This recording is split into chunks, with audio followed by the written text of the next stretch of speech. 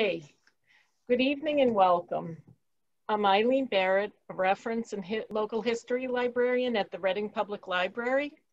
Tonight's program is a collaboration between Reading, Lynnfield, and Melrose Public Libraries. I'd like to thank Erin Lewis from Melrose, Catherine Decker, Samantha Topman, and Abby Porter, all from Lynnfield. Tonight's program has been generously sponsored by the Friends of the Reading Public Library. This program is being recorded and it will be available at one of our media sites. It's a Zoom webinar, so both your camera and mic are off. Therefore, if you have any questions, hover at the bottom of your screen and you'll see a little Q&A tab, and you can put your question in there. And at the end of John's presentation, we'll ask the questions and have him answer them. I've enabled captioning, which you can control. On your toolbar, there's something called Live Transcript, and when you click on it, you have the option to turn it on or off. Our speaker tonight, John Root, is a member of the Ecological Landscapers Association, and he is an accredited organic landscape professional through the Northeast Organic Farming Association. In addition to his work as a landscaper, John leads edible wild plant walks and lectures on a variety of landscaping and nature topics at libraries, nature centers, senior centers, and other venues throughout New England.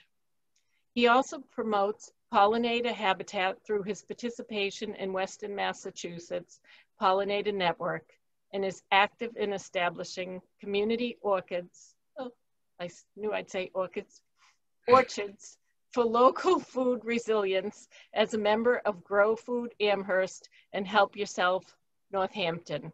We're honored to have you here today, John, so I'm going to turn it over to you now. Thank you, Eileen. And I'd like to thank everyone you just mentioned for collaborating with this for this event. I'm going to turn off my video because you don't need to see me. All you need to see is the slides right now. And I will share my screen.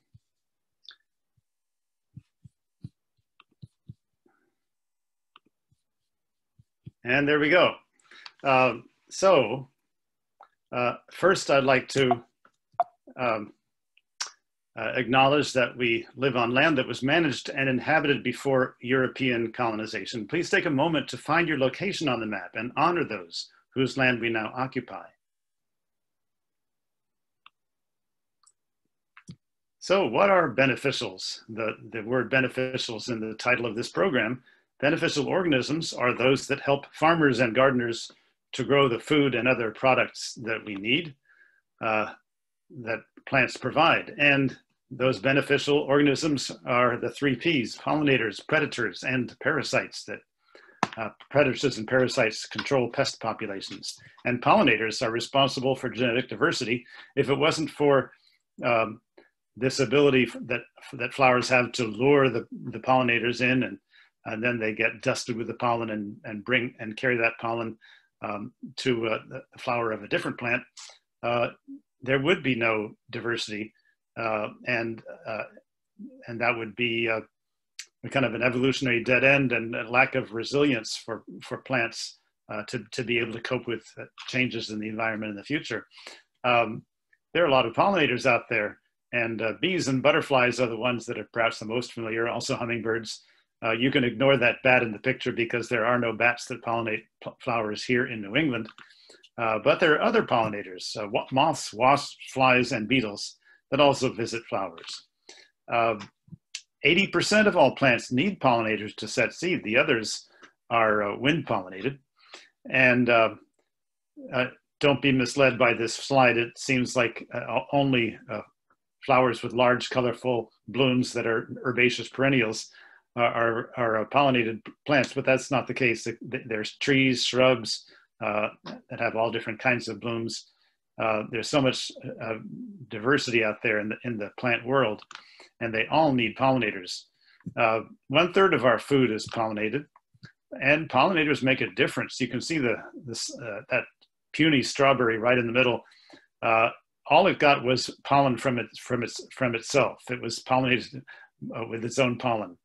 The one on the right managed to get some pollen that was windborne from other strawberry flowers, but the one on the left was open pollinated. Pollen was delivered from via pollinators from other flowers, and what a difference that makes in the size and quality of the fruit.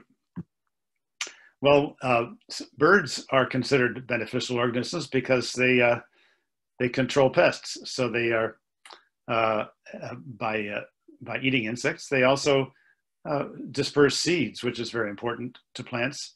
There are only a couple of birds that are pollinators here in New England. Those would be the ruby-throated hummingbird and the Baltimore oriole. Bird populations have declined dramatically in the past half century and will continue to do so unless we do a lot of things very differently.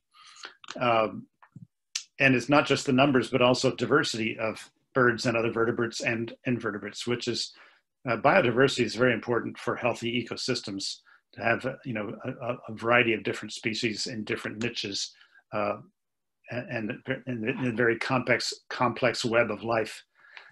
So when we think about birds and helping them, first we need to make sure we're not harming them. And one way, unfortunately, that happens is that especially large picture windows, they look like part of the outdoors, of course, to birds. They don't understand the concept of reflection. Up to 1 billion birds in the US are killed by slamming into these windows every year.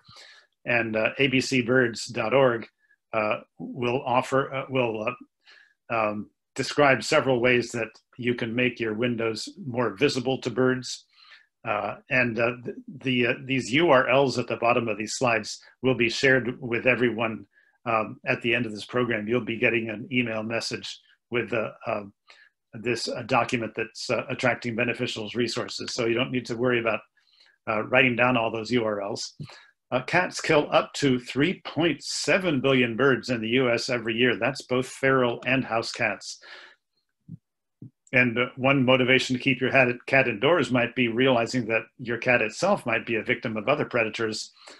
Here are 4 that could make a meal out of a cat, and also other cats and dogs on the loose can do real damage to your cat. Now, birds, as other wildlife, have suffered tremendously due to habitat loss, agriculture, and both residential and commercial development.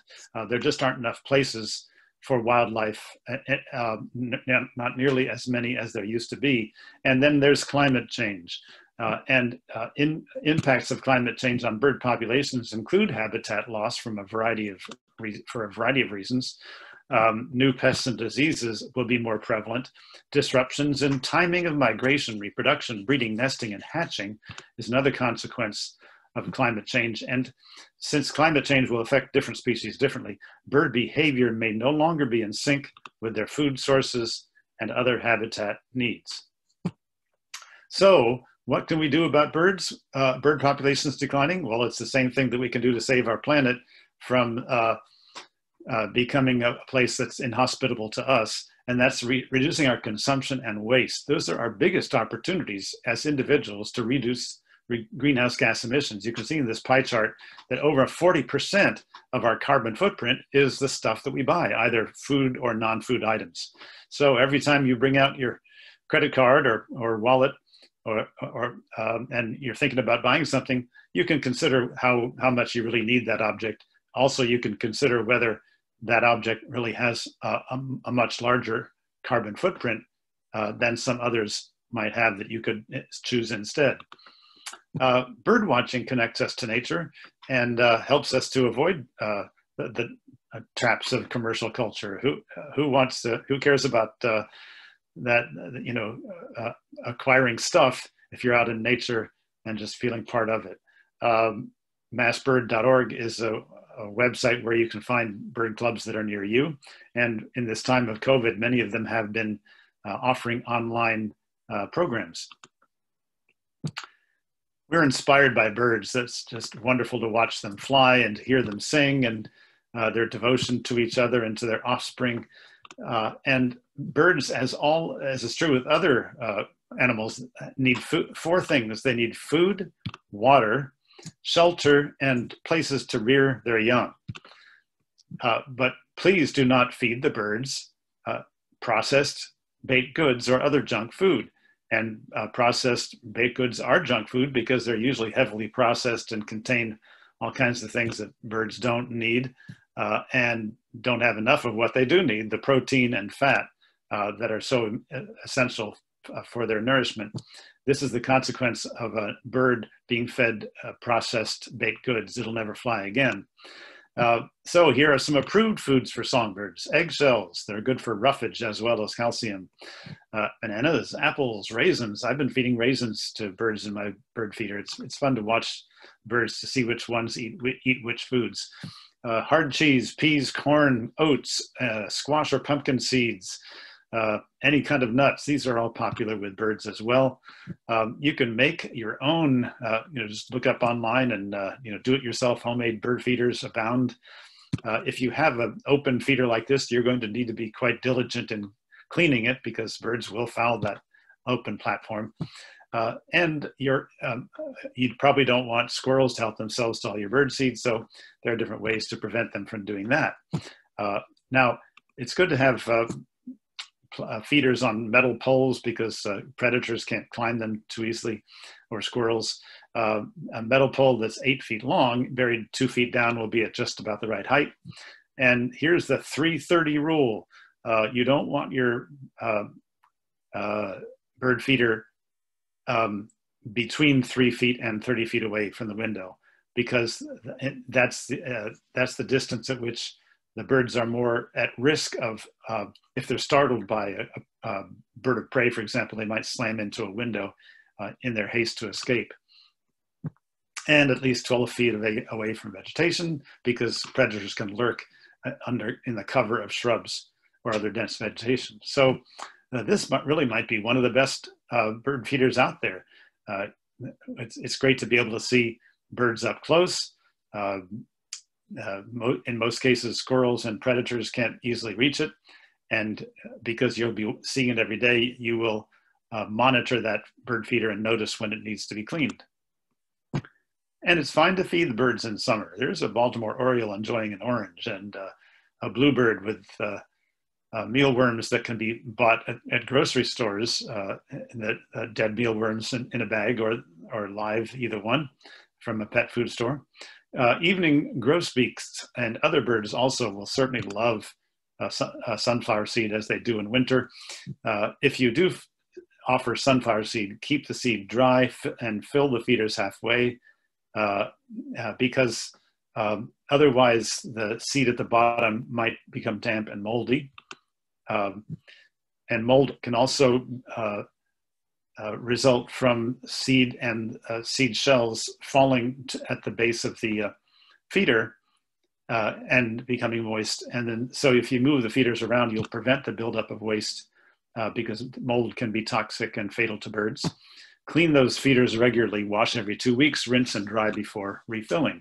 You can make your own suet. You can actually just purchase suet from the grocery store, and that's just fine the way it is. Or you could use shortening and add peanut butter to it and heat them together. And when they're all mixed, you add the dry ingredients.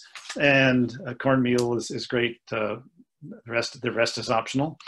And you can pour that suet mixture into recycled tin cans or ice cube tray. Freeze them for a couple hours, and they're ready to go. Suet becomes rancid above 50 degrees, so you don't offer suet in the summer. Bird baths don't have to be expensive. Sometimes you can rig something up for no cost at all if you happen to have various things around it. For example, an upside down garbage can lid will serve as a bird bath. And you can buy a fairly inexpensive heating element to offer birds water in winter. Now, bird boxes have specifications depending on which bird you want to attract, and allbirds.com will give you the specifications for these 8 birds and others as well. the box floor, dimensions of the box floor, the dimension of the box height, the entrance height, the entrance diameter, and how high above the ground that box should be placed. So here is their basic bird box. This happens to be one for bluebirds. Notice how there are 3 holes at the top for ventilation, and there are hinges so that you can open the box and inspect it and clean it at the end of the season. There are also holes at the bottom for drainage. And notice also that, again, the metal pole is a good idea, just like it is for bird feeders. And you want that, ideally, a bird box should be in the shade with a clear flight path for the adults, and the hole should be facing away from prevailing wind. Now, starlings and house sparrows are not native birds. They are exotics. They're aliens from Europe, and they have made themselves far too welcome, and they are not welcome as far as we're concerned, and as far as native birds are concerned. They not only do they displace them and take over their nesting sites and that sort of thing, but they actually kill eggs and chicks. So these birds are not protected by the state, and you are free to trap them or harass them if you choose to. Please do not offer colorful bird boxes because they attract the attention of predators, and perches also give an advantage to predators. They can access that hole more easily, but birds don't need a perch at all. They just go right to the hole. Bird boxes should be made just of wood, and they should not be dangling. Instead, they should be securely fastened to something. Protect bird houses from squirrels, which will, if they have a chance, just use their sharp teeth and make that hole bigger and make themselves at home by buying, just fastening one of these metal plates with a hole in the middle right over that hole. And especially if you fasten a box to a tree, you're going to want to protect that box from predators, such as this protection offered by this wire cage. As I mentioned, you're going to want to clean your birdhouse at the end of the summer. Use a 9-to-1 solution of water and bleach and scrub it well. Then put it back outside because it might serve as a roost. As a matter of fact, you can buy or make your own roost box. Birds really appreciate the chance to huddle together in the winter away from the elements. And in the spring, it's going to be fun to offer nesting materials, and there are many things that will serve that purpose. When people groom their pets, they often put their the cat or dog hair out on a branch for birds to find it. And a suet feeder or a mesh bag will work just fine to offer those materials. Caterpillars are the ideal baby food for chicks. Here's the mama black-capped chickadee delivering caterpillars to her chicks, and she'll need to find 6,000 to 9,000 caterpillars to fledge those chicks. That's a lot of caterpillars. They are ideal because they're nice and soft, and they have all the nutrition that those chicks need. And caterpillars need native plants. This is the main message that has been demonstrated conclusively by this fellow, Doug Tallamy, who is very dedicated and knowledgeable, especially about caterpillars and birds and their relationships with each other. He explains that non-native plants just don't offer anything to caterpillars, and therefore birds suffer because there just aren't enough caterpillars in the neighborhood. The problem with non-native plants is that they have leaves that caterpillars haven't had time to figure out how to eat yet, because leaves have chemical defenses, and it takes a long time for in evolution for caterpillars to evolve so that they can actually digest those toxic chemicals instead of being killed by them. The best trees, vines, and shrubs to plant for birds are offered by allaboutbirds.org, which is the Cornell Laboratory of Ornithology website. And there are so many trees that are great host plants for caterpillars, and therefore birds love them. An oak tree is right at the top of the list. Mulberry fruits are irresistible to birds, and I love them too. You don't want to put a mulberry tree over your sidewalk or your driveway because those fruits can be pretty messy.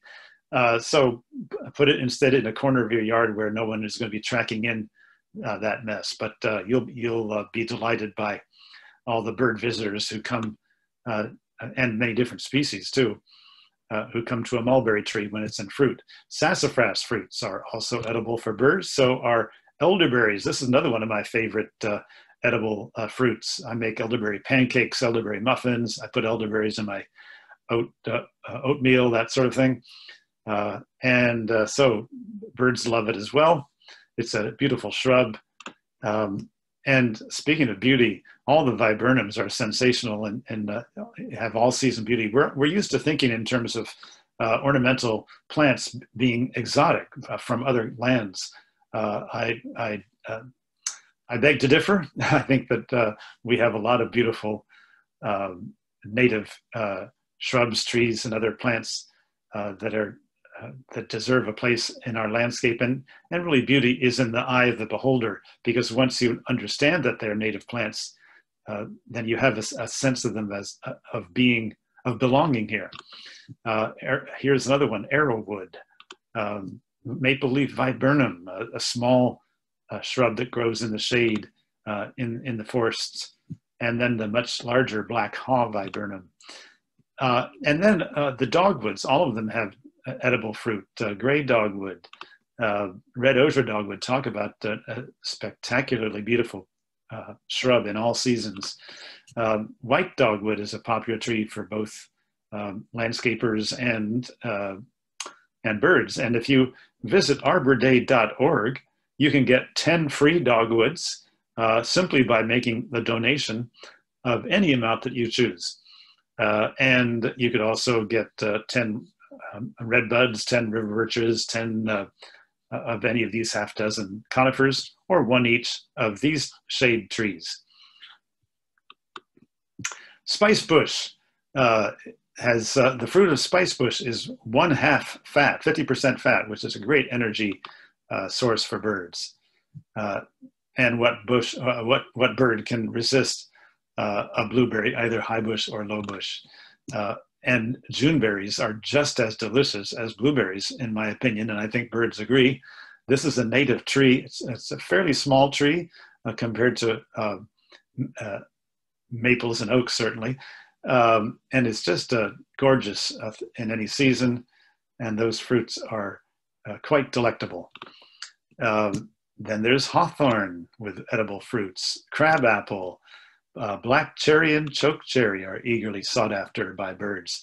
Black chokeberry is a native shrub that's often planted as an ornamental, and people aren't even aware that not only birds but we can also eat these fruits. They taste pretty bad right off the shrub, but if you cook them, and they're transformed, and they're just delicious in many ways, and they really are a superfruit in terms of their nutritional and healing properties.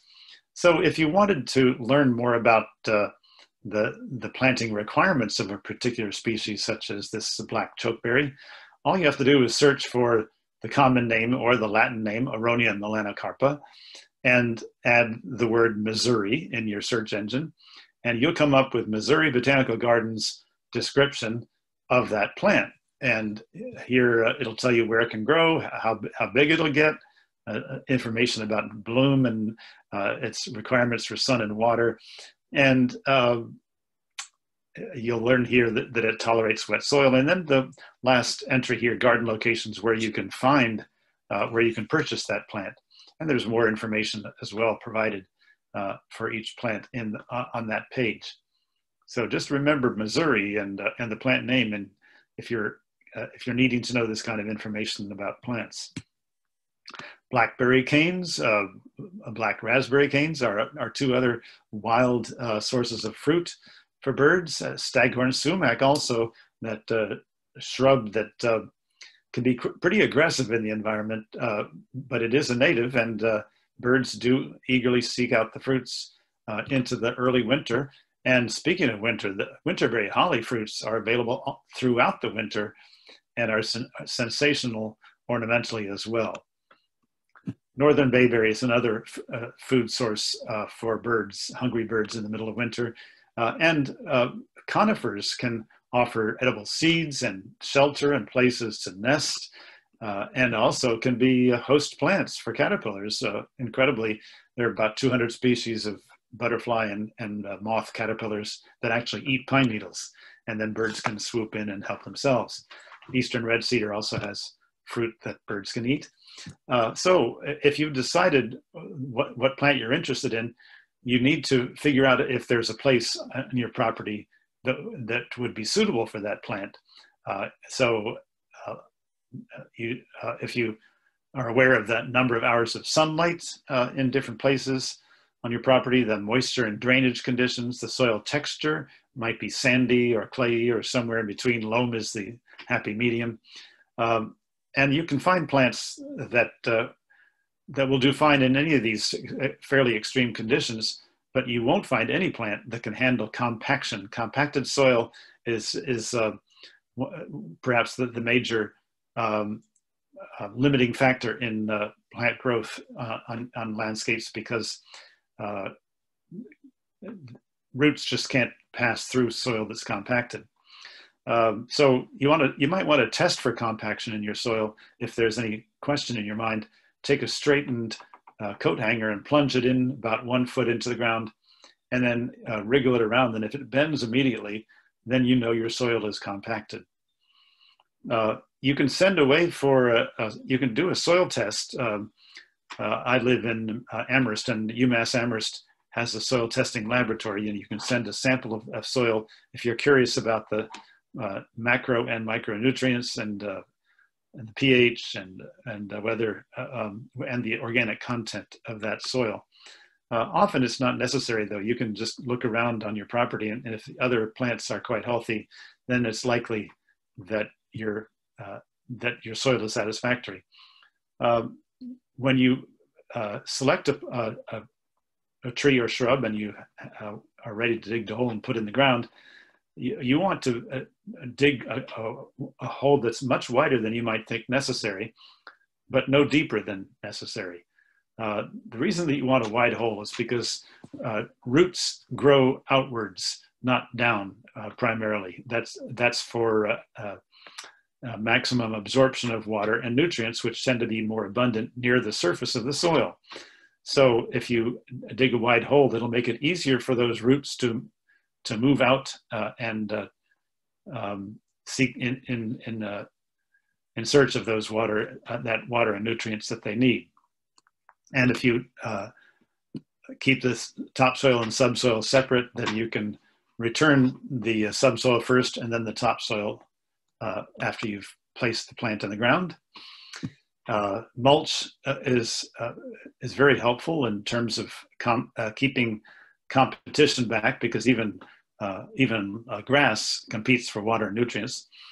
It also keeps the soil moist and cool and keeps out weeds. And if you create a kind of a rim around the plant, there's a kind of a bowl shape effect, so that when you irrigate the plant or when it rains, that water is held in. And don't forget to water your plant through dry spells for at least the first couple of years for trees and shrubs. When they're saplings, they're more vulnerable to droughts. And they're also vulnerable to hungry vegetarians out there: deer, woodchuck, rabbits, rodents, etc. So you might want to consider protecting your saplings from hungry animals, especially in the winter. Virginia creeper is another fruit that birds eat, but we cannot eat. Humans and birds alike appreciate grapes. Both the riverbank grape and fox grape are native grapes here in New England. Wild honeysuckle is a fruit that catbirds and mockingbirds in particular like, and they can build their nest in the tangle of vines as well. And ground covers like bearberry. This is a beautiful ground cover that is evergreen and needs a lot of sun. And let's not forget about sunflowers. What bird wouldn't eagerly eat sunflowers? But there are other related plants in the aster family. Black-eyed Susan also has edible seeds. So does purple coneflower, and other plants in the aster family And all the plants, in fact, on this page are in the aster family except for sedum. So in the winter, if you leave your seed stalk standing, then birds can help themselves to those seeds that remain. And you can also leave the leaves under your tree if at all possible. The reason for doing this, especially underneath trees, is that the larvae, the caterpillars, drop down from the trees, and if they end up on bare soil or lawn, that's not an environment where they can survive the winter. Leave dead trees and snags for birds and other wildlife if they're not a hazard for humans or your dwelling. Brush piles are great. The 3 S's: sanctuary, shelter, and snacks for birds and other critters. Now to review, birds need 4 things: food, water, shelter, and places to rear their young. And you can provide all of these with your landscaping choices, with what we call natural landscaping. So gardening for wildlife connects us to nature. But too often we have many people have a conception that our landscapes need to look very orderly and neat, and they give little or no regard to whether anything is being offered to wildlife by those landscapes.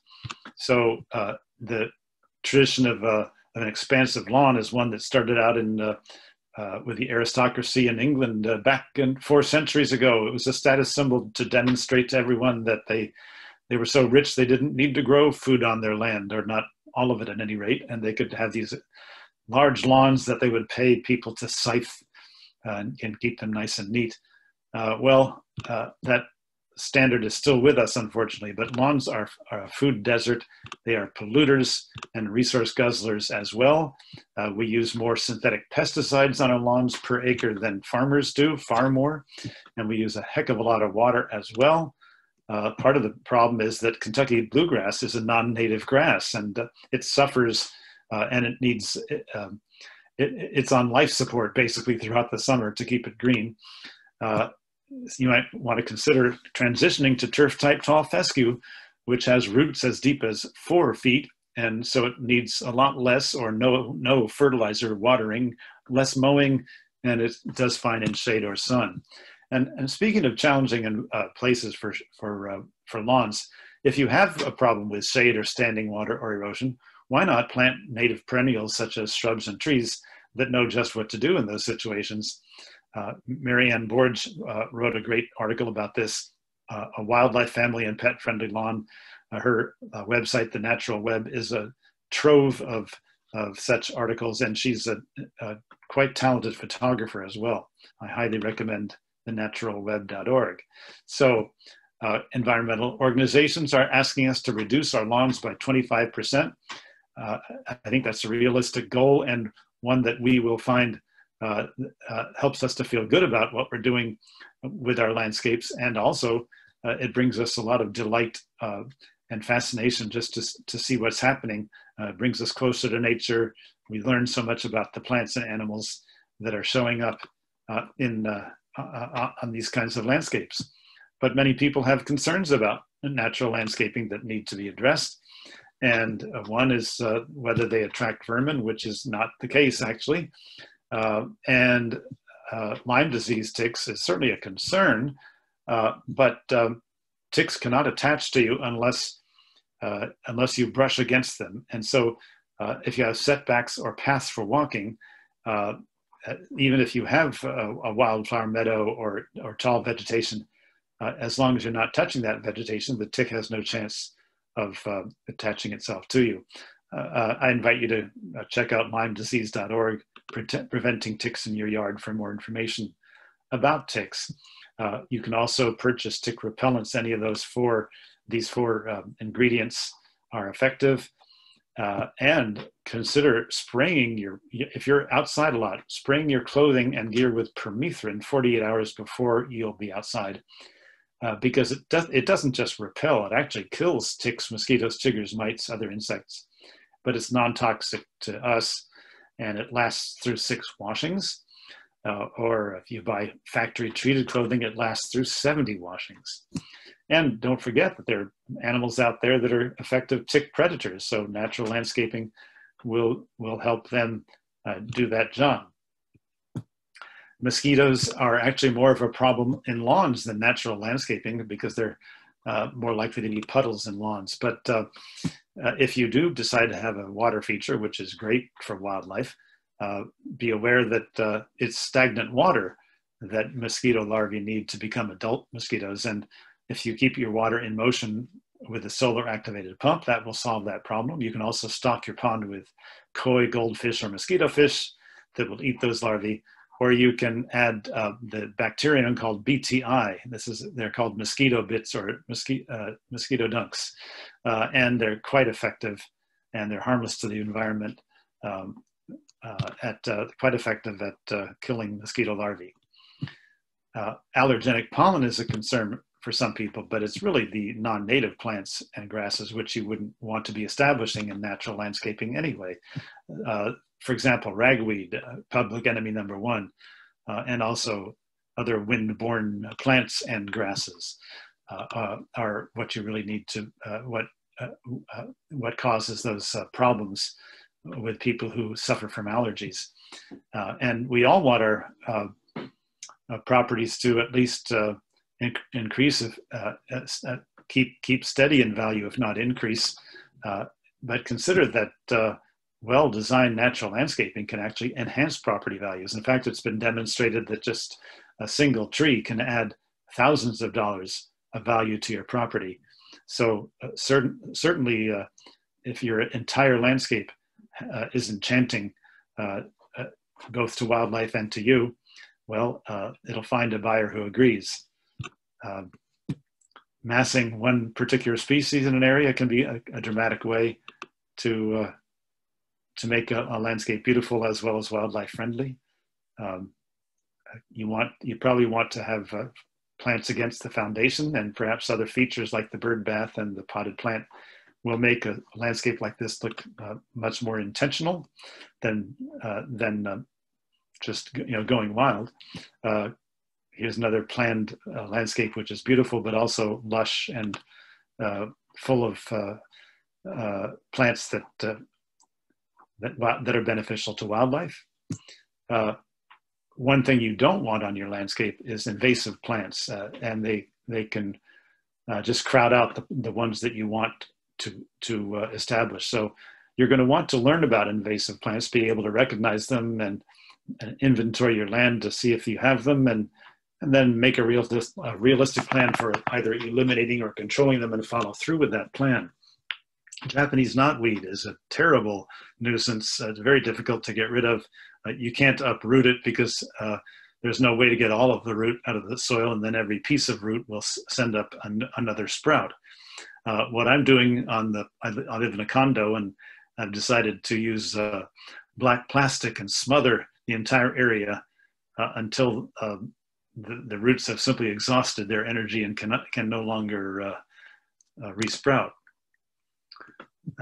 Oriental bittersweet is a terrible nuisance as well. This vine can actually kill trees by girdling them. So if you have any of this vine that's reached the canopy, please lop it off at the base so at least that vine cannot continue to make flowers and seeds that are tempting for birds. Autumn olive and multiflora rose are two shrubs that have made themselves far too welcome here in our environment and displaced a lot of our native plants, bush honeysuckles as well. And burning bush is not allowed to be sold by nurseries these days. Goutweed, garlic mustard, black swallowwort. There are 31 different invasive species that are described in this article offered by masslive.com that you can learn about how to recognize them and how to deal with them.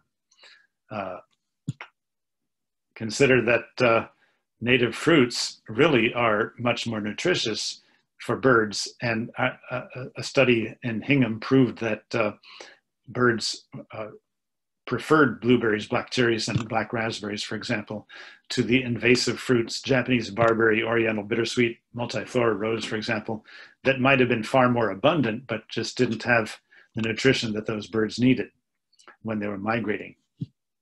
Poison ivy, incidentally, is a native vine, and it belongs here in our landscapes. Those fruits can be eaten by birds as a winter food source, but you certainly might decide to control poison ivy anywhere on your property where people might come in contact with it.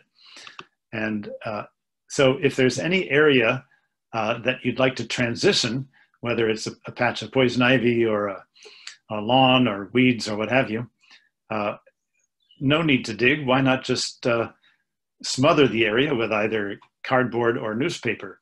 And you need to overlap the pieces of cardboard. That you should not use shiny cardboard. You'll need to get the staples and tape off. If you use newspaper, 6 thicknesses are necessary. If you're starting a vegetable garden, then you probably want some compost on top of that. But for pollinator gardens, generally those plants are not so needy in terms of fertility. And in fact, you might be giving weeds the edge if you have a lot of compost and enrich the soil, because they do need that fertility. And then whether you're growing vegetables or wildflowers, the top layer is mulch, which is why it's called sheet mulching. Incidentally, you'll see this photo in the lower right. This product is it's called Builder's Paper, and there are different brands that you can purchase. They're used by painters to roll out on the floor so that they won't make a mess of the floor when they're painting, but you can use it as your barrier layer when you're sheet mulching if there's a large expanse that you want to transition from lawn or other vegetation. And the mulch itself is important not only to cover that barrier layer and keep it in place, but also it suppresses the weeds, keeps the soil moist and cool, and enriches the soil. So if you're doing an annual vegetable bed, for example, or annual flowers, grass clippings, straw, shredded leaves, and pine straw or pine needles are all acceptable. But for perennial beds, shredded leaves are fine, but they'll decompose fairly quickly. Pine straw, on the other hand, is an excellent mulch because it does not decompose very fast, and also it does not turn the soil acidic as many people have been led to believe. Pine bark, sawdust, wood chips, chip branch wood are also all options. Please don't use dyed mulch. It's often contaminated with creosote and CCA, which is bad for the plants. Also, please don't mulch your trees with a mound of mulch, because that will encourage roots to grow where they shouldn't, and as that mulch degrades, you'll see that those roots will become exposed. And think about mulch as a temporary expediency to keep the weeds out, to keep the soil moist and cool, but eventually the plants themselves will perform those functions. This is a rain garden, and so water is being funneled right from the roof into this bed. And you'll see how happy the plants are with this arrangement, and they're just filling that space. And there's really no need to mulch this area once the plants are so well established. And this is really the kind of landscaping that you want to aim for. A lot of plants is good for wildlife, and it's also, in the end, less work for you in terms of weeding and mulching and all that. Ground covers are an effective way to keep weeds out and also to retain moisture and keep the soil cool. In addition, they'll hold the soil in place on slopes. So I mentioned bearberry as one of my favorite ground covers. There's also thyme. Bees get thyme oil from these flowers, which helps them combat diseases that are transmitted by varroa mites.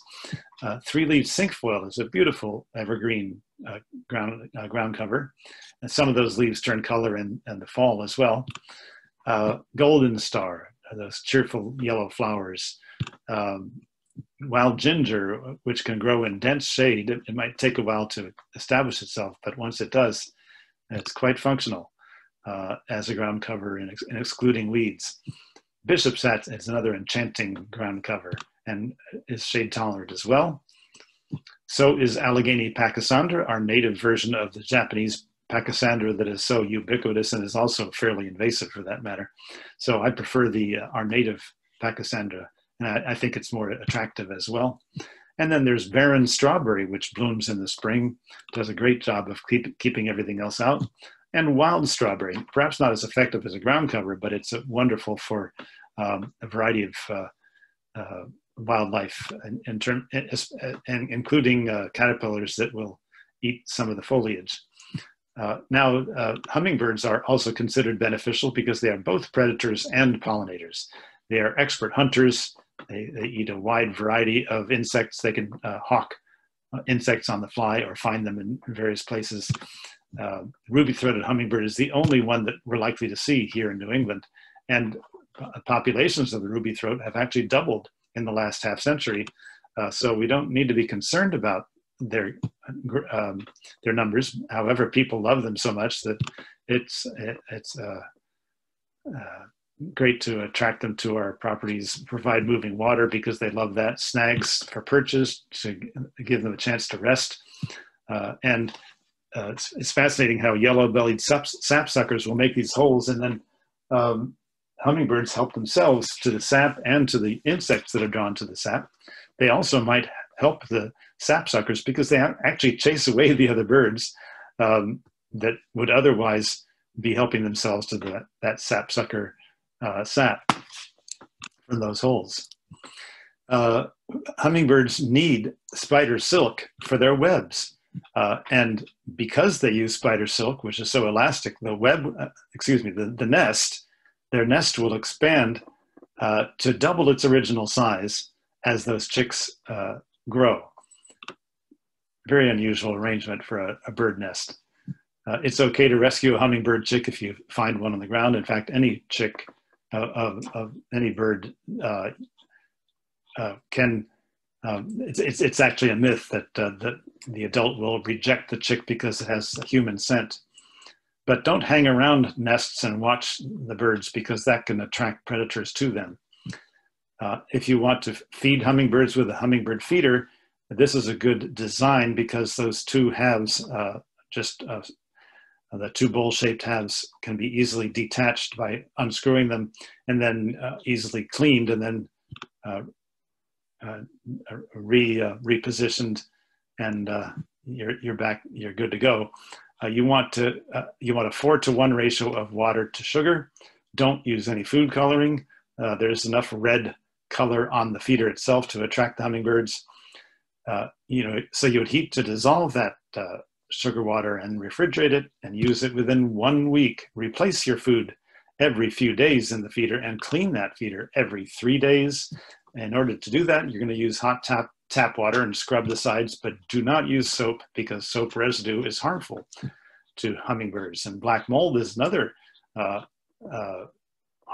issue that could pop up. So if you get black mold, you're going to have to use a solution of bleach, 1-to-64 ratio, soak it for 1 hour.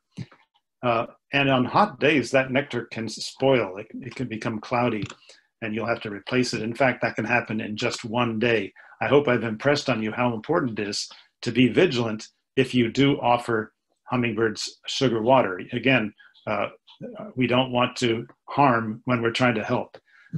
In fact, I would much rather offer hummingbirds such wonderful flowers as far as they're concerned, the trumpet creeper, just the abundance of flowers that have just the right balance of the different kinds of sugars. They also have trace amounts of minerals, proteins, and amino acids.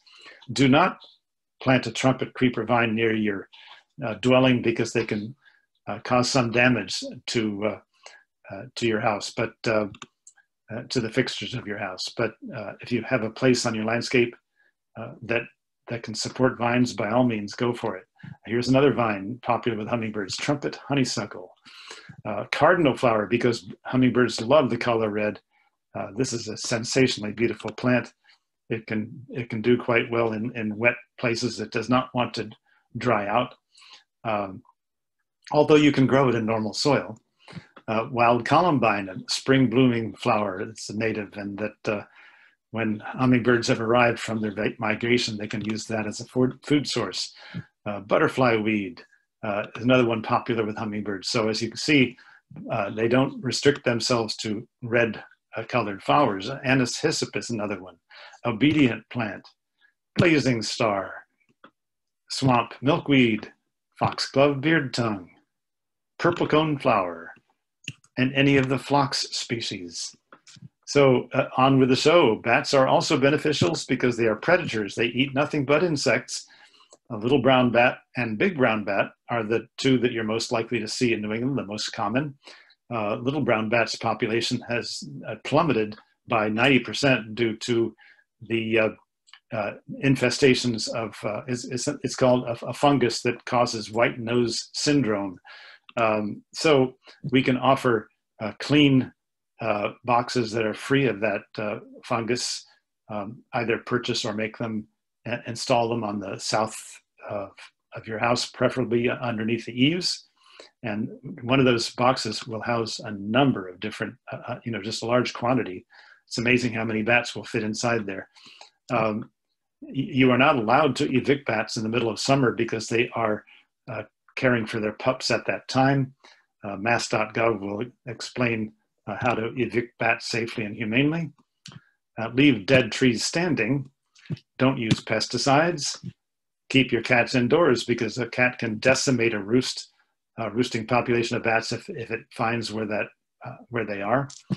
Minimize artificial lighting on your property because that's disturbing and disrupting to bats. And now the butterflies and moths, which together are called lepidopterans, are also beneficials because they are pollinators, and they're certainly one of the most popular insects out there. There are actually 20 times as many moths as butterflies, incidentally, and moths are usually active at night, butterflies in the day. Moths also have feather-like antennae compared to the butterflies' antennae, which are club-tipped. And butterflies make chrysalises, moths spin cocoons. Population of butterflies in Ohio dropped by 33% in just 2 decades. And habitat loss, pesticides, and climate change are likely the factors causing that decline. And in fact, all flying insects and insects in general have been observed to be plummeting in numbers, which has led some people to refer to it as an insect apocalypse or bug apocalypse. This study in Germany, where they had been trapping and weighing flying insects for 27 years, in that period of time, a 75% drop in the biomass of those insects was measured, and figures like that have been seen all over the world. So we really need to realize how important insects are to us and to the rest of wildlife. Without them, we would have a flowerless world because no pollinators, silent forests because birds need them. And insects also are important decomposers, and they are the base of the food chain. So insects are a vital part of our ecosystem. And if we practice butterfly gardening and take that up as an interest, we're bound to be helping insects in general because other pollinators will visit as well. Butterfly gardening is best to have full sun, which is considered at least 6 hours. It's helpful to be near a water source and to have some shelter from the wind. Absolutely necessary to have host plants because unless you have caterpillars, you're not going to have the adult butterflies. Nectar producing plants should be offered throughout the growing season, and organic landscaping practices are also important. But don't bother putting out a butterfly box because no one has ever found a butterfly inside a butterfly box. Spiders and wasps have been found, but no butterflies. Mud, however, is something that you can offer butterflies. The males will sip the mud and get the minerals in the mud and use them to make pheromones, which are a chemical that attracts the females to them. And when they mate with the females, they pass those minerals to her, and then those minerals are used to make to contribute to the health of the eggs. So in order to give male butterflies mud, you could repurpose a bird bath or put a saucer in the ground that has gravel or sand. And then for the minerals, you would add salt or compost. And then you would keep that moist and make sure that or one way to keep something moist is to have it is for water to be draining from a drain spout to lead to that mud puddle. Give them fruit. Butterflies, it's amazing how they'll eat fruit, not only fresh, but well on its way to rotting. They'll still eat it. And give them host plants. And the National Wildlife Federation has studied which ones are the most valuable. Goldenrod, far and away, is the best herbaceous plant. A host for 125 different species, and strawberry, sunflower, and birdsfoot trefoil were also found to be valuable. There's a long list of other plants that are natives. But when it comes to host plants, there's nothing that beats trees such as the oak, members of the prunus genus like beech plum, cherry, and chokecherry, willows, birches. All of them are host plants for hundreds of larvae, and there's far many other trees that are valuable as well for this purpose. Some butterflies are very specific. The female spicebush swallowtail butterfly must lay her eggs on either the spicebush or the sassafras tree. No other leaf will do because the larvae can't eat any other kind of leaf. Incidentally, those eyes on the side of their bodies are fake. They're painted on it, as it were, but they don't see it. They're just decorations that make them look more intimidating to a would-be predator. Black swallowtail larvae, caterpillars, will eat the leaves of dill, parsley, fennel, carrots, Queen Anne's lace, other members of the Apiaceae family. And then there's Baltimore checkerspot. Host plants include turtlehead and the very common broadleafed or narrow-leafed plantain that appear in people's lawns. And host plants for the spring azure include New Jersey tea, viburnums, meadowsweet, and dogwoods. Great spangled fritillary, caterpillars can eat violet leaves, and that's true of other fritillaries as well. The common blue violet that's fairly ubiquitous on lawns.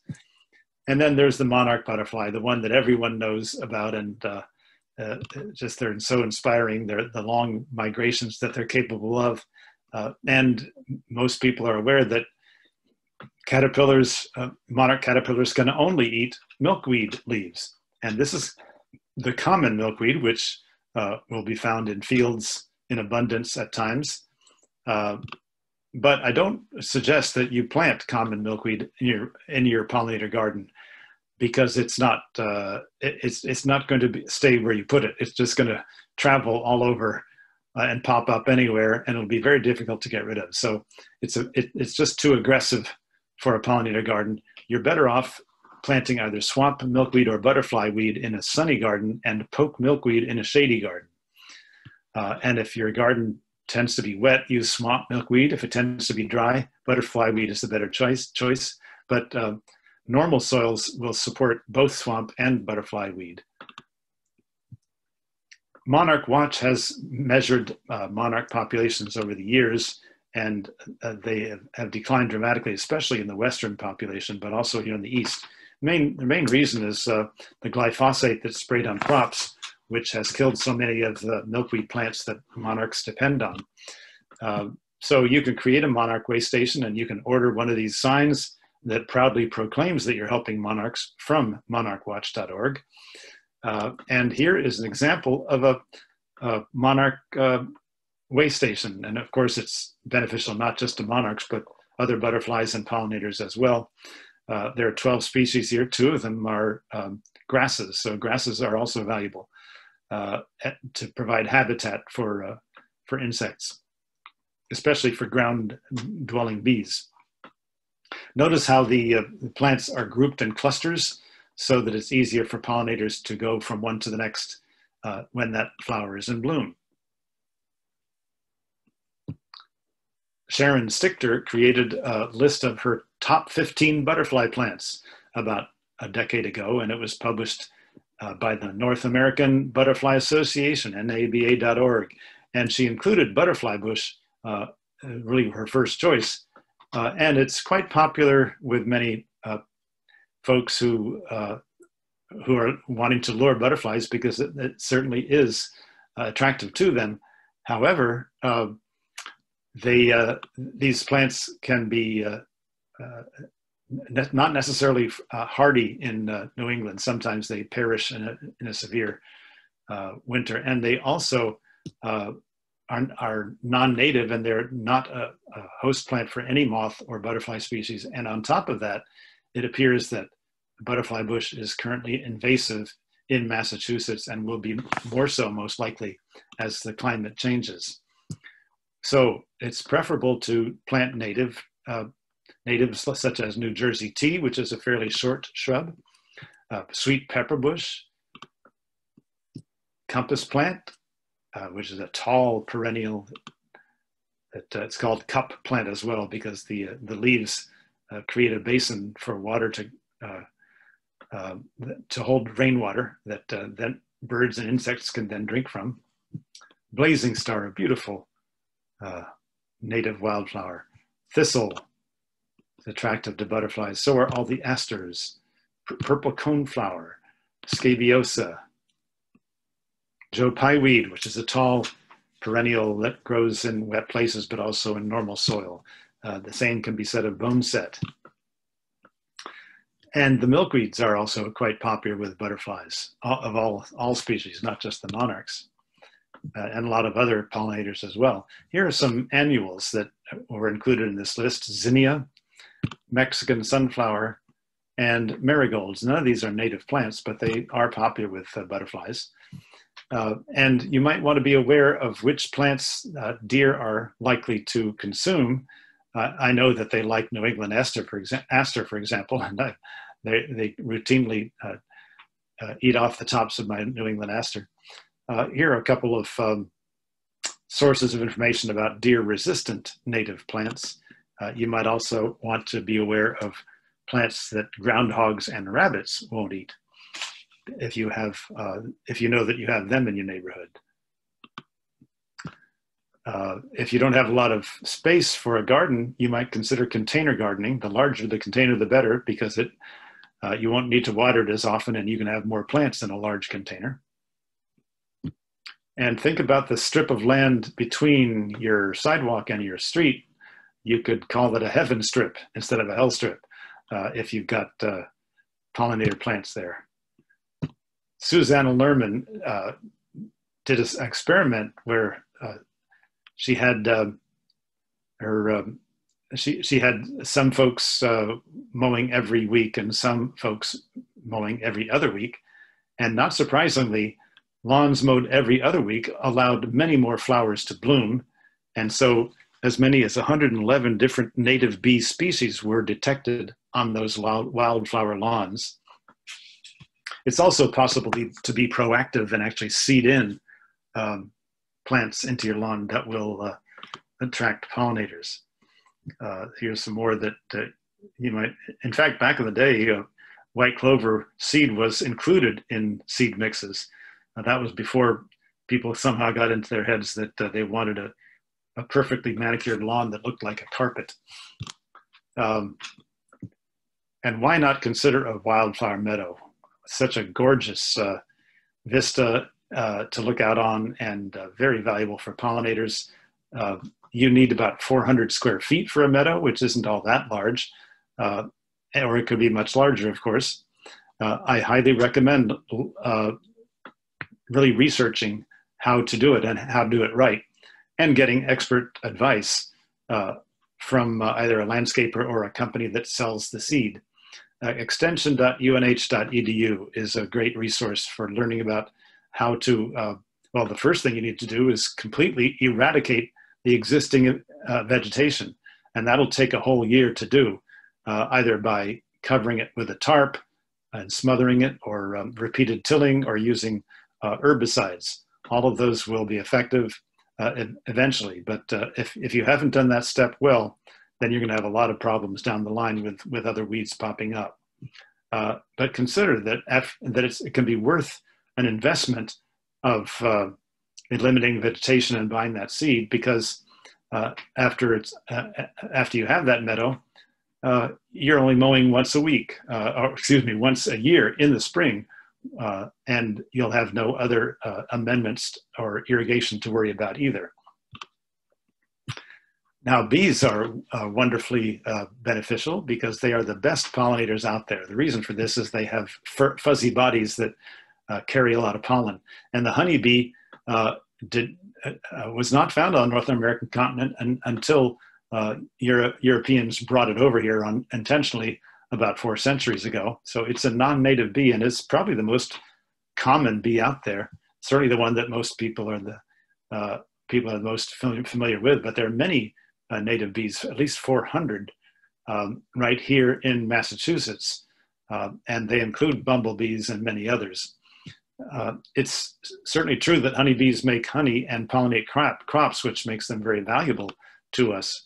But in terms of the environment, they're not valuable at all. If they became extinct, we would have, the plants would simply rely on the native pollinators. Bees and wasps are different, by the way. Some people are in the habit of calling yellow jackets a bee, but they're not. They're a wasp. And you're more likely to be stung by wasps such as yellow jackets than you are by bees. Bumblebees, are, as I mentioned, are native, and there's several species. They carry pollen baskets on their hind legs just like honeybees do, because there's a lot of protein in pollen.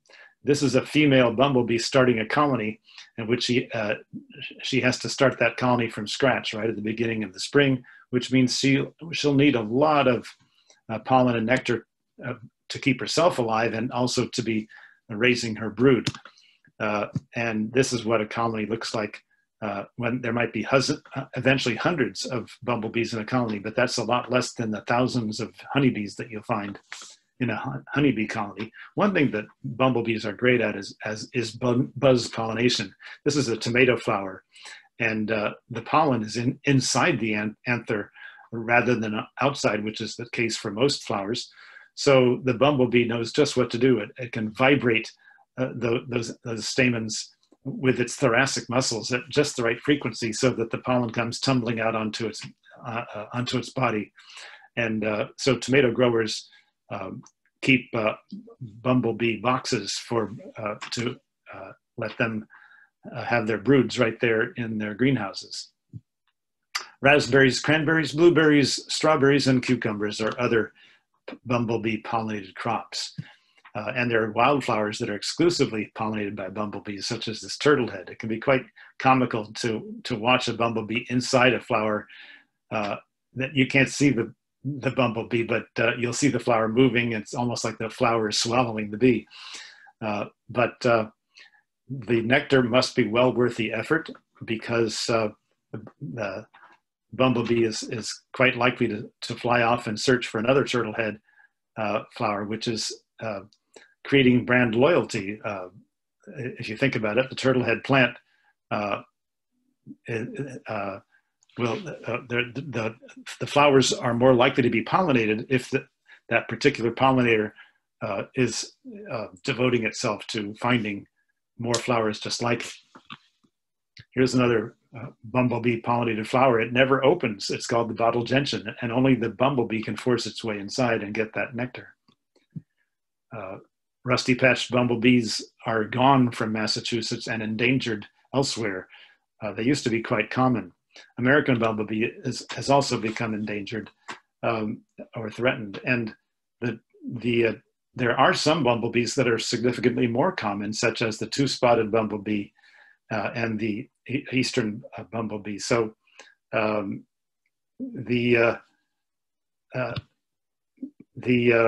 but many other bumblebees have declined dramatically or are simply gone.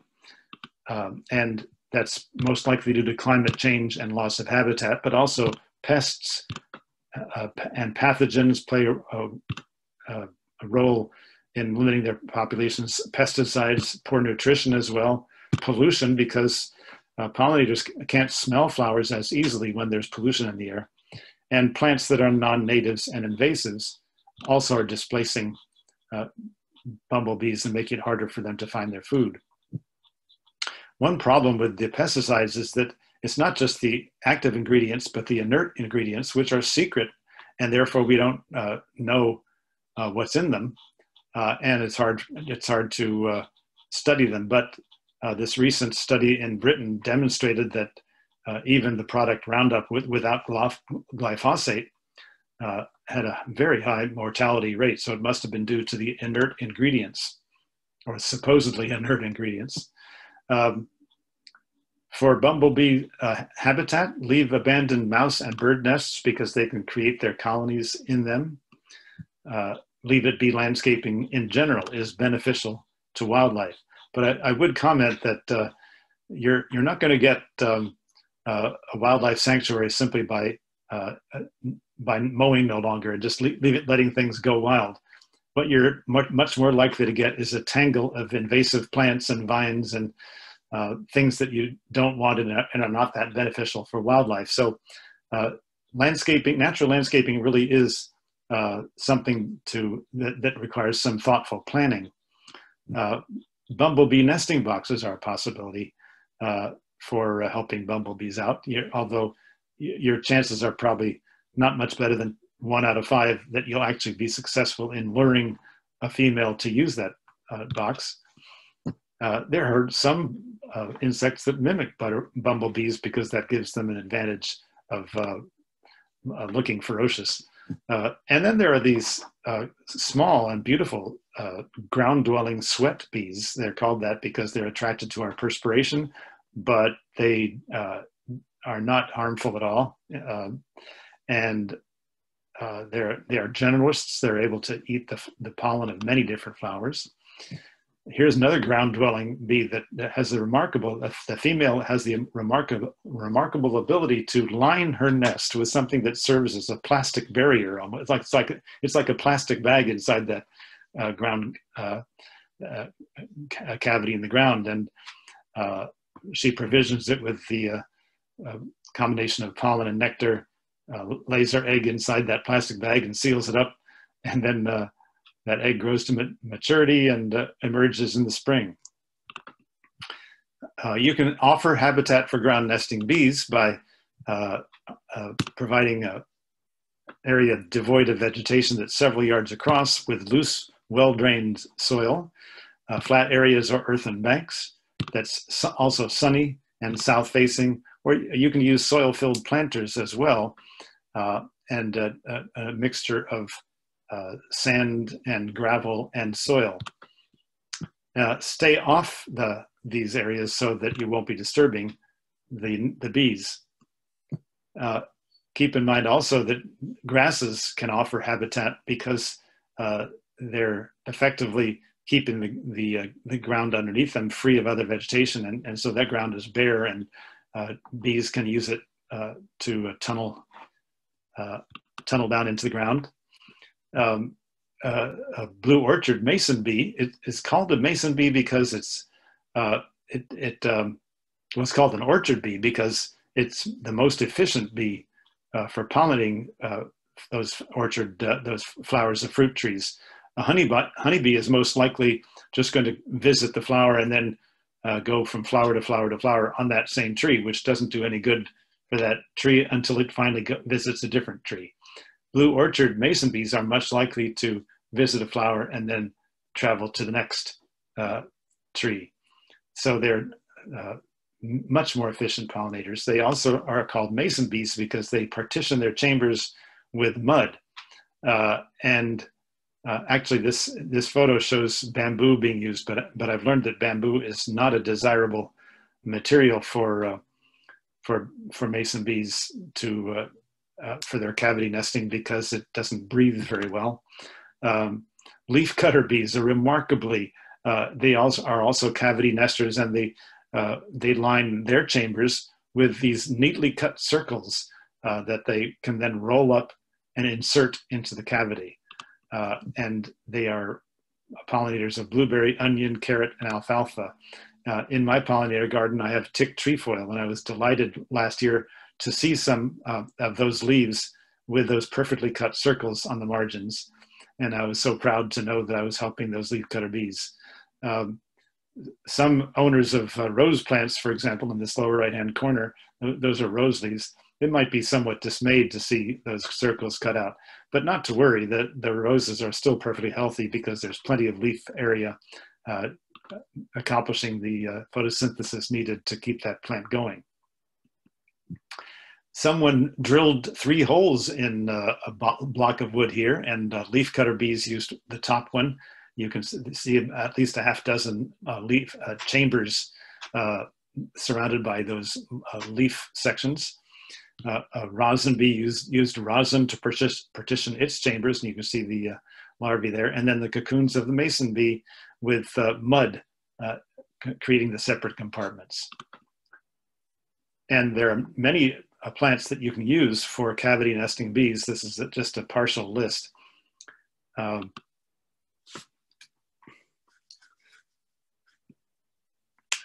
Japanese knotweed is one of them, incidentally. And I mentioned Japanese knotweed as being a pernicious invasive plant, but its stalks are good for mason bee hotels or other cavity nesting bees. You're going to want stems that are 32nd inches to 3/8 inches wide, and variable depth depending on how wide they are. You notice that someone is rolling a piece of paper around a dowel or a pencil. That piece of paper will then be inserted into one of these sections of stem, so that in the fall that can be removed, and the diseased mason bees would then be discarded, and the healthy ones protected for the entire winter in your refrigerator, and then released in a release box in the spring. So here are some of the best flowers for attracting native bees. First place, wild bergamot. 15 different genera of native bees will visit this mint plant, which is similar in appearance to bee balm, which has bright red flowers, but otherwise looks quite similar. So wild bergamot makes it to everyone's list of top pollinator plants. Black-eyed Susan is also quite valuable. So is boneset.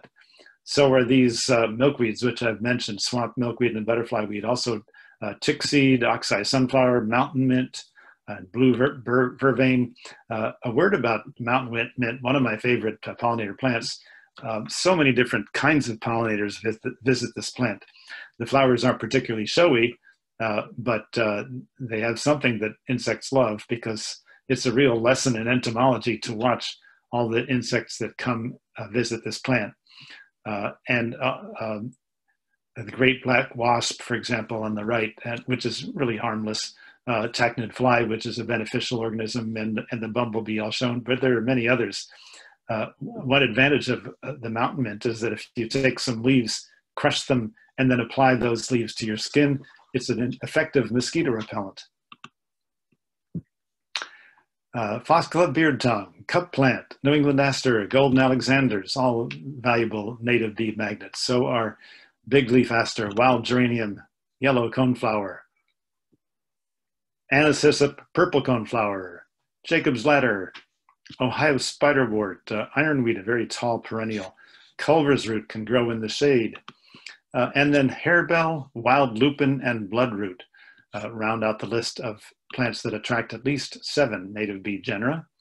But a word to the wise, cultivars might be pretty to us, but relatively worthless or even totally worthless to pollinators. So this is the original species of purple coneflower, upper left.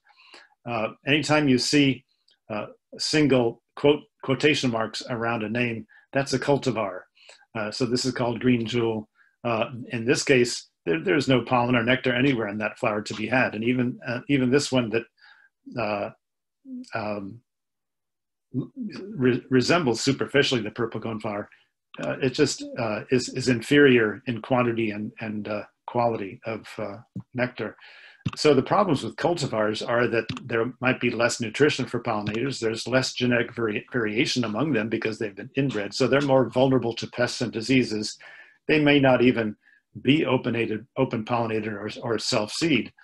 and they're less adapted to local soils and climates, so they can be hard to keep alive in some cases. They may distract pollinators from visiting wild plants, and the wild plants need all the pollinators and all the help they can get. They might also hybridize with native species, which we don't want to happen because that will affect the survivability of the native species of plants. So here's a list of plants that have either very low or no value to pollinators: the pansy, the daylily, hybrid tea rose, double marigold, petunia, New Guinea impatiens, begonia, peony, and forsythia. There are others that would fall in these categories, but notice these are non-native plants, and sometimes they just have too many petals, and they've been bred for attractiveness to people, not for their usefulness to wildlife. Now, I mentioned the 3 Ps: pollinators, predators, and parasites. So let's give some attention to those predators and parasites that limit the populations of pest insects.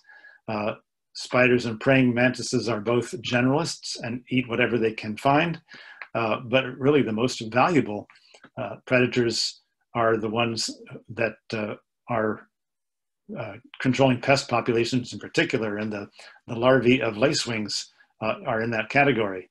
And notice how the adult is a pollinator. You can offer a lacewing hotel by cutting the base of a plastic bottle and inserting a rolled up piece of cardboard and then hanging that from a branch. Ladybug beetles are also beneficial predators. It's the larvae that goes after the aphids, mites, and mealybugs. And again, the adults are pollinators. Ladybug hotels can be offered with a mesh bag full of pine cones. Fireflies are beneficials because they prey on insect larvae, snails, and slugs. You can offer them low-hanging trees, forest litter, long grasses, ponds, and streams. Don't use synthetic fertilizers or pesticides. And please turn off your outdoor lights because it confuses and distracts them from their mating. Assassin bugs are valuable predators, as are hoverfly and syrphid fly. Again, notice how the adult is a pollinator. Trichogramma wasps are parasites because they lay their eggs. These tiny wasps lay their eggs in the eggs of much larger species of insects, and yet they effectively kill those eggs, and the Trichogramma wasp then can develop inside that egg. And then there are the bracketed wasps, which are there's just a huge number, a huge diversity of different kinds of wasps that that parasitize different types of insects and keep their populations under control. So in order to attract these beneficial predators and parasites, again, it's the pollinator plants that do it. Members of the Apiaceae, Queen Anne's lace, dill, wild and regular carrot, fennel, goldenrod and tansy, marigold and dandelion are members of the aster family that bring them in. Also boneset, yarrow, coreopsis, aster. These are only partial lists. And members of the mint family, Lamiaceae, horse mint is a magnet for wasp species, and it's an enchanting flower. Bugleweed is a common flower found in many people's lawns. And wild bergamot again, and anise hyssop just keep popping up on people's favorite lists of pollinator plants. So natural control of garden pests is called IPM, Integrated Pest Management. We could also call it intelligent pest management, because we certainly don't want to be harming the very beneficial insects that are helping control these pests by using toxic chemicals that are systemic and are attacking anything that flies. So preferable strategy might be just floating row covers, for example, as a barrier. Companion plants which might repel those pests. Hand picking can sometimes be feasible.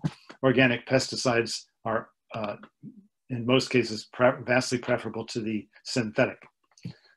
Now, we're used to thinking of herbaceous perennials like wildflowers as being the best pollinator plants, but trees and shrubs offer a vast quantity of blooms when they're in bloom. And willow is in bloom in the early spring and is probably one of the most important pollinator plants out there. A wonderful assortment of different insects will visit willow trees in the spring when they're in bloom. There's There are witch hazels that bloom in the spring or in the fall. Redbud, a sensationally ornamental tree that blooms in the spring. Fruit trees are also attractive to pollinators. The American plum is a native plum. Beach plum is a native shrub with plums that are edible, but also a pollinator plant. And once again, black cherry and chokecherry, not just for birds, but also for the bees and other insects. Virginia rose and Carolina rose are native roses, and rugosa rose is also valuable. And then Juneberry, one of my favorite trees out there.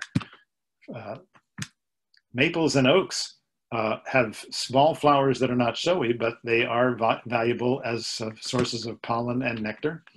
Basswood is very popular with bees. The blueberries, especially with bumblebees. Red osier dogwood is a good pollinator plant, so is ninebark. But notice how that cultivar with the dark leaves does not support, is not a host plant. For example, the ninebark leaf beetle can't eat those purple leaves. And there's so many purple leaf varieties of shrubs and trees out there, but we should really be cautious about establishing them on our property because they, in many cases, are not providing nourishment to the caterpillars that we should be supporting. Winterberry holly is another one for both birds and bees. Staghorn sumac also, look at those bees swarming over that inflorescence on the left. The viburnums and the native hydrangeas, panicle or smooth hydrangea, and mountain laurel that can tolerate fairly dense shade and is quite attractive to pollinators. Think about spring ephemerals that are able to bloom before the trees leaf out and before the trees are shading them. So snowdrops in the early spring, crocuses, grape hyacinth, Siberian squill, wild bleeding heart, and bloodroot are all examples of spring ephemerals for pollinators. Annuals are valuable as well. The sunflower, Mexican sunflower, zinnia, spiderflower, ageratum, sweet alyssum, borage, pineapple sage, cosmos bipinnatus. Not many of these are native, but they are attractive to pollinators for sure. And consider also that when you're growing culinary herbs and allow them to blossom, basil, chives, rosemary, oregano, lavender, and catmint, those are also beneficial to pollinators. Kathy Neal has done a wonderful service in creating this flowering calendar for native pollinator plants. You want to have at least 3 plants in bloom at all times, and you want to have several individuals of that species, of each species. So a calendar like this shows how long, when and how long those different flowers are in bloom.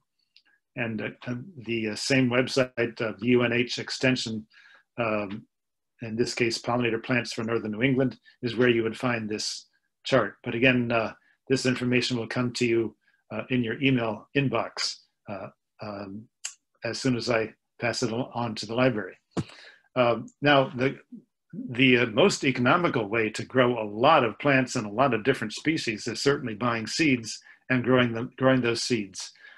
Many seeds need cold treatment first, though, because they don't want to be tricked into thinking that it's spring and germinating in the fall and then being killed by the winter. So many seeds have dormancy that needs to be broken by a prolonged period of moisture and cool temperatures in between 34 and 41 degrees Fahrenheit.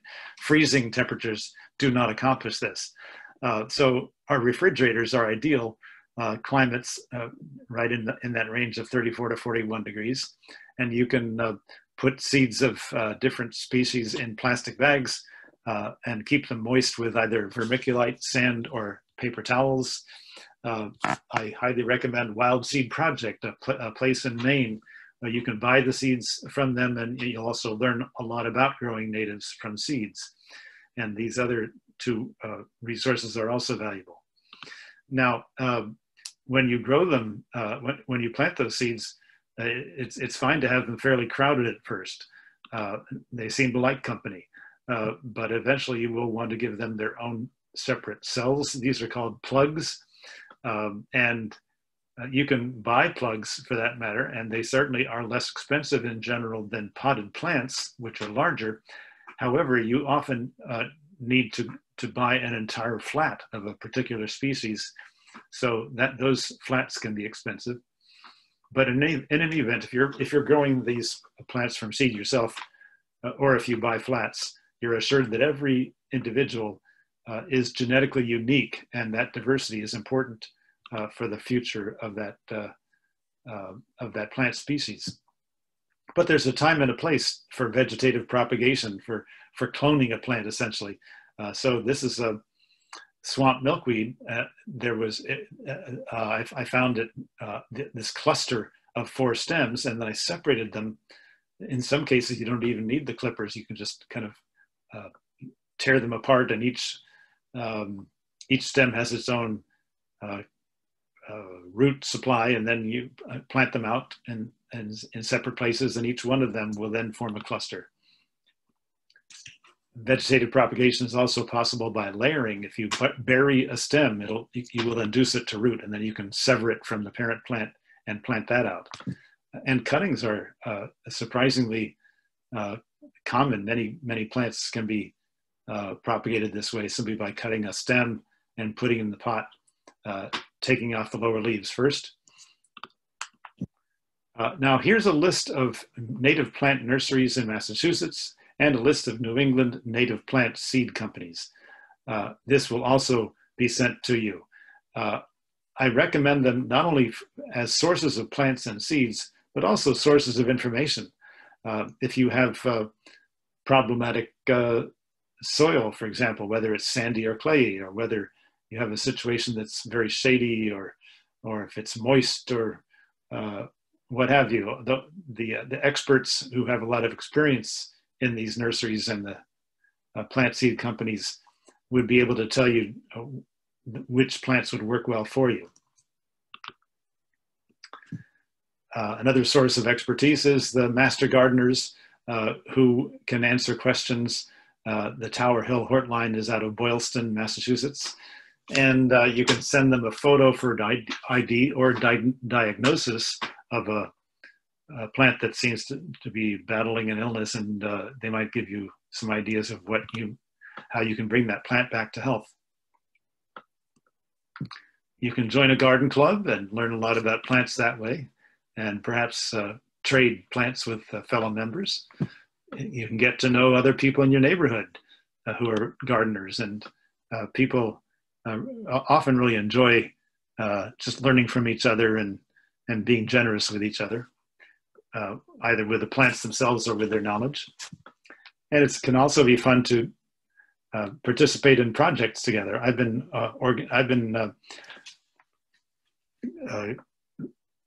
organizing people to volunteer with Amherst Area Friends of Pollinators in establishing pollinator gardens on public land here in Amherst, where I live. And it's kind of like the spirit of old-fashioned barn raising. You know, it's really fun to do things together, and the work goes a lot faster as well. Invite children to be stewards of nature. They will have a wonderful appreciation of nature, and they'll have a self-confidence that they'll just feel proud of being able to raise plants themselves, whether they're raising plants for food or for wildlife. And when they love and respect nature, they'll grow up to be advocates. And we need all the environmentalists out there that we can muster. In fact, each one of us can think of ourselves as an environmentalist of one kind or another. So all decisions must maximize the welfare of the unborn unto the 7th generation. This is the great binding law of the Iroquois Confederation. So we need to be thinking not only of our descendants, but of the next generations of plants and animals that cannot speak for themselves. There's no limit to what we can do together. Start where you are, and thank you for doing your part. So I will now stop sharing, and I'd be interested in hearing any questions or comments you might have. Okay, thank you very much. There was lots of great information there, John. Maybe Abby and Erin, they want to go through the questions. And if anybody who has any questions, you can put it in that question and answer tab down there, and we'll try to go through them. Go ahead, Erin. All right, we do have some questions that were coming in, John, through your talk. I'm going to start at the top. Do some trees come in male or female? I heard mulberries do. And if so, how do you make sure you get the one that makes berries? Well, if, for example, there's a tree called winterberry, which I showed in my presentation. That's an example of a tree that there are some males and some females. And the nursery that you purchase those trees for would surely have them labeled. And you need both, of course, because if you buy only males, well, there'll be no fruits. But if you buy only females, those flowers won't get pollinated. So they got to get them as a set. That makes sense. Mm-hmm. Another question, and I think this is going back to like the mulching and so forth, is pine straw the needles? Is that the same thing as pine needles? Yeah, pine straw is pine needles. It's the same thing. Excellent. And then this comment came in. Someone told me foxglove is poisonous to pets. Is this correct? I don't know. Okay, that's all right. I'm sure it's easy to find on the internet, though. Yeah. And then there's one more that we have in the question area here. What is the difference between Queen Anne lace and the wild carrot white-topped flowering plants? There is no difference. Oh. In other words, same plant?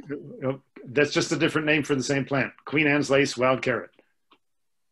Very cool. All right. We don't have any other questions in the box, but I think if anybody has any additional questions, maybe to put them either in the chat or into the Q&A box there, that's okay too. I oddly enough know the foxglove answer. They are, yes, they're very poisonous to humans as well, and cats. Mm-hmm. So be very careful. The source of the pharmaceutical digitalis. Mm-hmm. It comes from foxglove, yeah. I learned from Agatha Christie myself, but. I actually have a question. The mosquito dunks that you were talking about. Yeah. If they're in a pool of water, let's say. Yeah. Is that harmful to birds, those dunks? No, it's not. Okay, great. All right. We've had another question coming in. And the question is, we are in firefly season, question mark? I don't know. I mean, I haven't seen them myself. I mean, it's pretty depressing, really, because I mean, I remember as a child, they were all over the place, right? Mm-hmm. So here we are 5 decades later, our numbers of everything are plummeting. And it's just, it's so alarming, and it really, you know, it's called the extinction crisis. And while we have the climate crisis, which is also quite alarming and serious, I think the extinction crisis doesn't get as much press. The two are connected, but they're very different as well.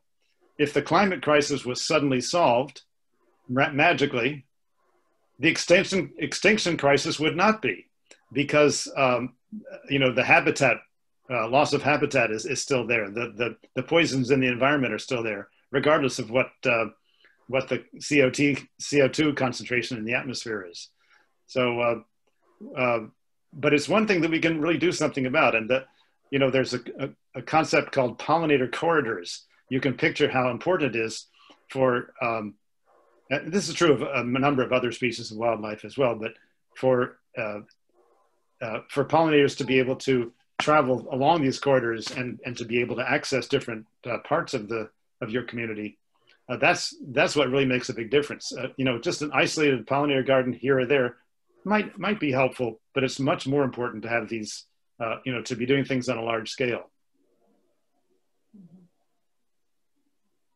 So that's part of why we need to be talking this up and talking to our officials and you know, making sure that at every level of government and society, this is something that is. And incidentally, this week is National Pollinator Week, June 21st to 27th. So it's a good excuse to you know, post something on Facebook or what have you.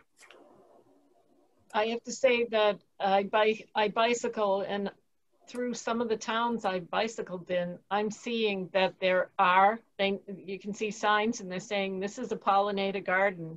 That's great. And I've never seen that before. So yeah, it's great when people do that, because then it kind of reminds people that there's something that they can do with their. I mean, so much of our land is unproductive. You know, we're not being used for food, not being used, and in fact, it has a negative environmental consequence because lawns, as I mentioned, are just really problematic. So why not use our land either for growing food or attracting pollinators or both? Yeah, and other countries have done wonderful things. I know Ireland has a national campaign that is just, you know, you can't go anywhere without seeing it being featured, you know. So and there's a real sense of community pride that comes from, you know, we've got a wildlife sanctuary here, or you know, a pollinator sanctuary. I've seen it in some of the countries in Europe, like the Czech Republic. Yeah. They just have the most beautiful landscape, and it's so natural and it's so full of life. And then you visit there and you see just so much natural wildlife, and then you come back here and you see all these sterile lawns. Yeah, and it improves our quality of life. I mean, who wants to go out and hang out on your sterile lawn? I mean, but if you have a natural landscape, there's so much going on around you. It's just it's a real joy. Right, I agree. If anyone has any other questions, did another question come there's a comment that came in, and hi Joan, I'm just going to shout out to you because this is one of my buddies from Melrose. She is promoting Grow Native Massachusetts. Every landscape matters, every garden counts, and it is a great local organization. They're very cool. It's a nice one to look into. And let's see, there's just one more too here. Rachel has just learned of a new native plant source nearby, Oak Haven Sanctuary in 11 Batchelder Avenue, North Reading. So that could be something else too to check out. Great. 11 Batchelder Avenue in North Reading. You got it. Oak Haven Sanctuary. Great. Okay. All right. If there's no other questions, thank you very much. That was wonderful. There was lots of great information there, and thank you. It was wonderful. Thank you. Happy gardening. Thank you very much, John. Thanks so much. Okay. Good night, everyone, and thank you for attending. Thank you.